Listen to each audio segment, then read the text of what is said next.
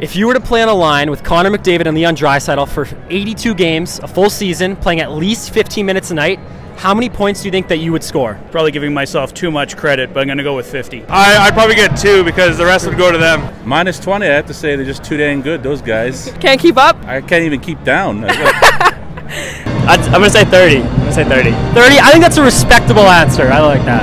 At least 50. I'd be just like Ryan Whitney. I'd throw in those secondary assists from our own blue line, just dumping it out to McDavid. So I'd probably get at least a point a game. I don't skate. I don't know. Realistically, I think I'm going to put up 20.